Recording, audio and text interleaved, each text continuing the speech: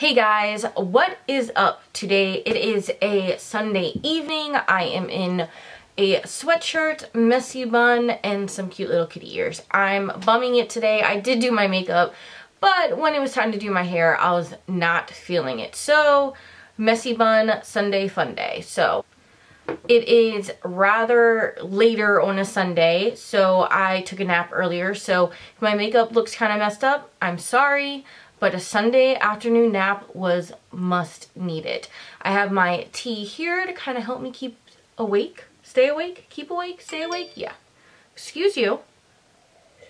Anyway, today's video is going to be a review and swatch video on the brand new Kat Von D Metal Matte Palette. It has a really cool, I forget what it's called. I don't know if it's called like an anagram. I might be completely wrong. But it says metal here, and when you flip it, it says matte. It's pretty badass.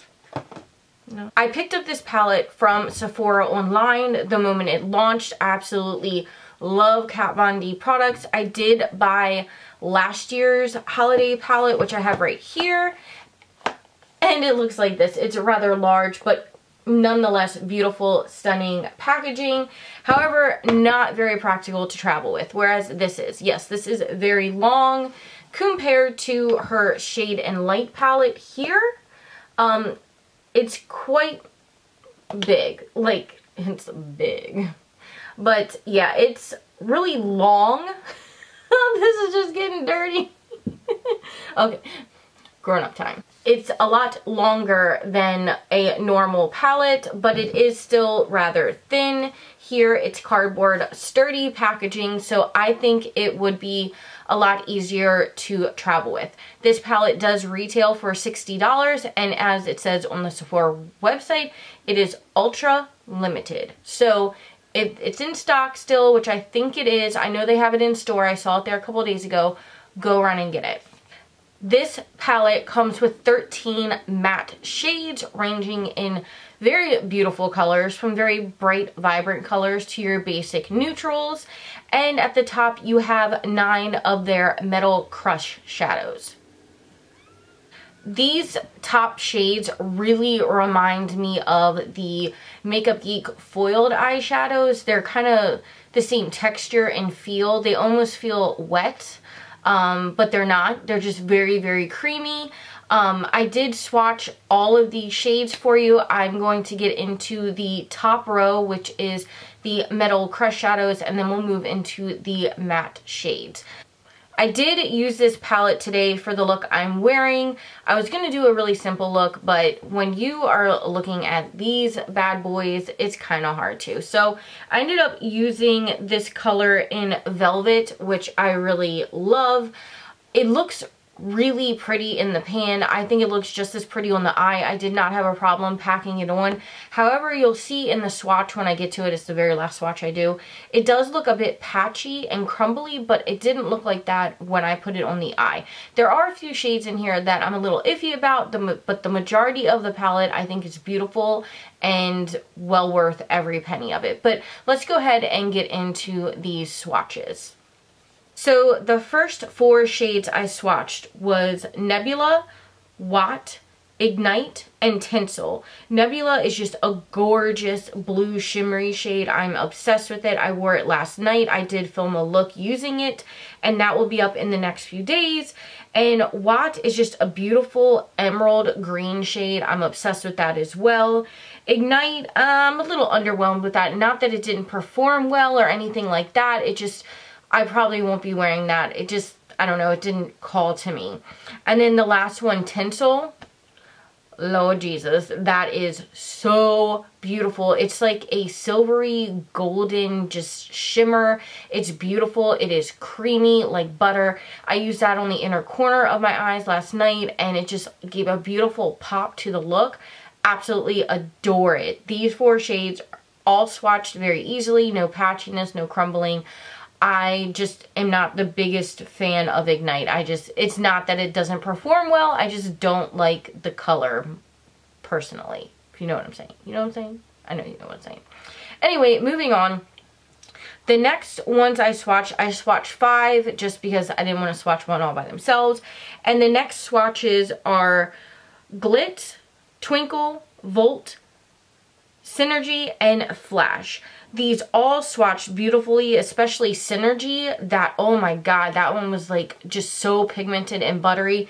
However, the only one I did have a little bit of trouble with was Volt. That one felt a little bit more drier than the other shades and didn't swatch as well. I had to go over it like 2 times to get the pigmentation to show up. So Volt, even though it is a very gorgeous color, I'm wondering if maybe the formulation might be a little bit different because it didn't perform as well as the other shades did.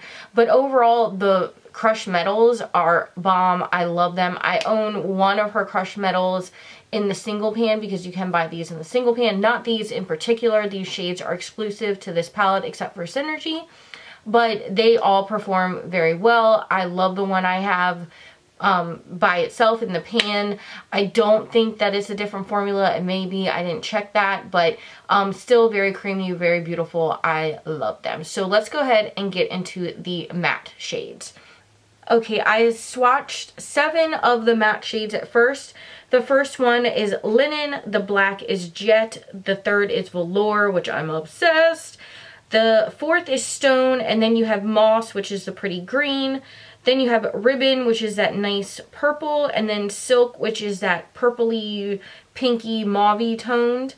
And I liked all of these except for Linen. The white one, as you can see in the swatch, it just was very, very chalky. It was very chalky, very crumbly, and not very pigmented. I am wearing it on my brow bone today. It did perform, you know, rather well on my brow bone. I mean, I wasn't packing it and placing it all over the lid, but that one just formulation wise just didn't cut it. The black though is probably one of the creamiest, darkest blacks I have besides the Makeup Geek Corrupt. That is my all-time favorite black, and this one is pretty badass compared to that one as well. It just swatched beautifully. It was buttery. I loved it. And then the blue shade Velour, I wore that last night along with Nebula, the blue sparkly shade. I kind of blended that into the crease and I loved it. It swatched beautifully. It's buttery.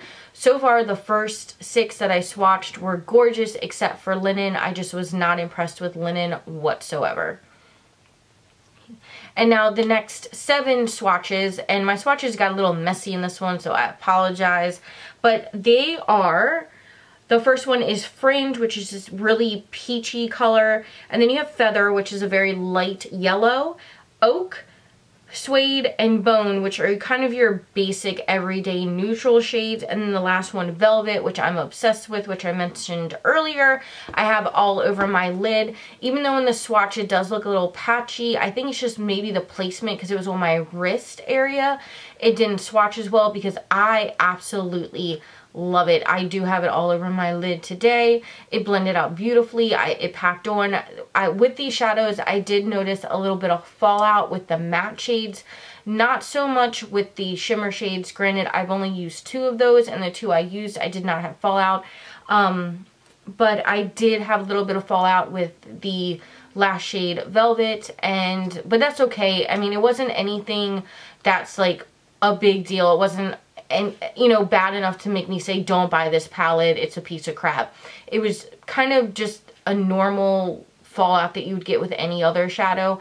So what I kind of recommend to do is just do your eye makeup first, then do your base, your foundation after, so you can clean up any fallout.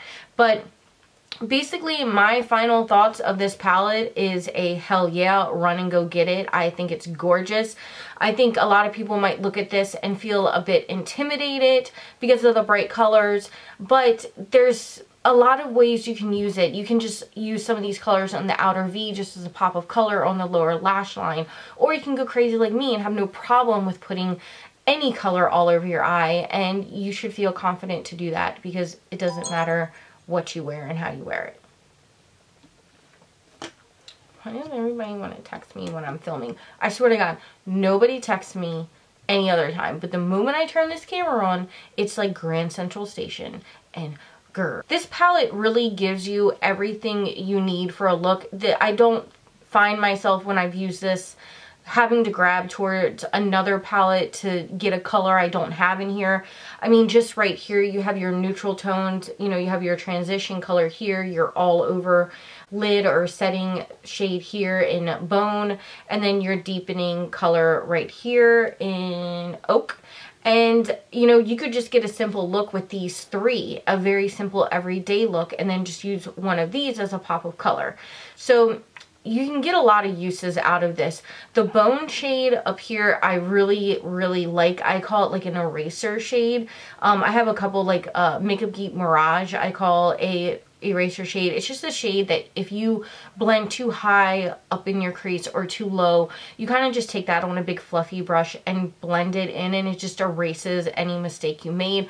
So I love that shadow. I used it in both looks I did. So like I said, I think this is a definite worth it, go get it, thumbs up, hell yeah, go get it kind of product. And like I said, the packaging, it is quite large, but nothing that really bothers me. I mean, the last year's one, like I said, this one I loved. It bothered me a little more. Again, it was another rainbow type palette with your neutrals in the center. And I really loved it. There's some colors in here I use all the time. However, I don't travel with it. It's just not practical to travel with. Whereas I think she did good with the palette this year and made it a bit more travel friendly. So anyway, that was my review and swatches video. I hope you guys enjoyed it. If you did, make sure to give me a big thumbs up so that I know to do these types of videos more. I love watching swatch videos so I can kind of see what it looks like before I buy it. And yeah, if you like this channel and you like watching me, make sure you hit that subscribe button so you don't miss any future videos. And I just want to say thank you for watching. I love you, and I'll see you again real soon. Bye-bye.